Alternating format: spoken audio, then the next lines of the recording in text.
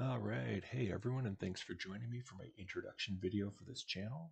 I've gone by Sil or Silshale predominantly in online games since EverQuest in early 2000 when a friend of mine, my eldest kid's godfather actually, got me into the game while my wife was pregnant with our eldest kid. I played as a casual player, dabbling with the occasional Dragon or VS raids until Plains of Power, where I earned a spot in one of the top guilds on my server. We pretty much bounced from first to third place for guild rating, depending on the content.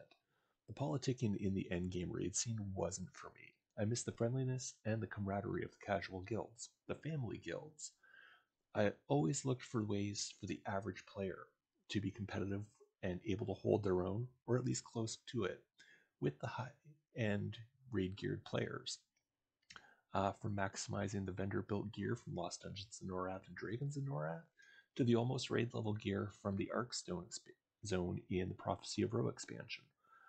I left EverQuest mostly after that expansion and moved on to many other games over the years. I was in one of the first guilds to clear Ancient Port Warehouse in Vanguard.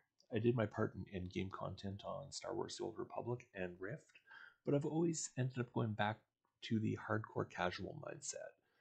The way MMOs have gone for the past half a decade have left me pretty unhappy with the genre, other than having high hopes for Pantheon Rise of the Fallen, but the dev team's choices once McQuaid passed away have killed any interest or any faith at all I've had in that game.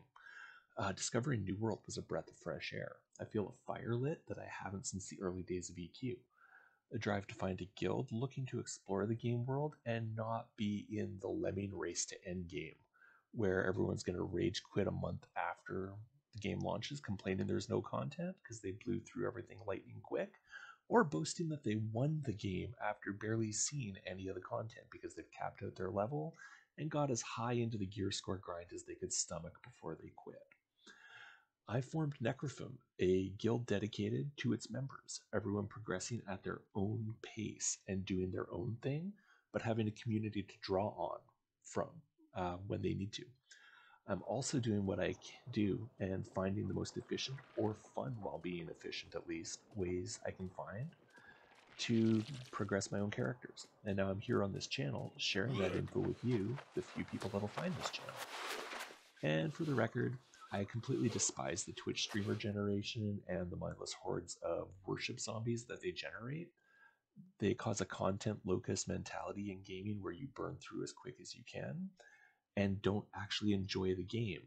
Devs are wasting their time and production budgets on fleshing anything out other than a start and finish line for this current generation of gamers, and I'm really hoping New World can pull through and have some longevity after those contest locusts leave for the next shiny afterwards, which will probably be Lost Ark. Alright, so I mostly record solo. All my gameplay is pre-recorded and I make clips from the footage.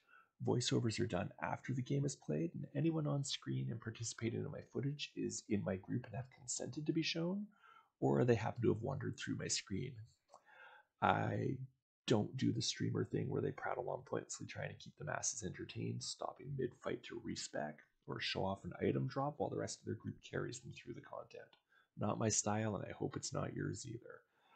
Alright, so as you watch this, hit a like, hit subscribe, share my videos with your friends that play New World, and let's hope you get some enjoyment out of this gameplay.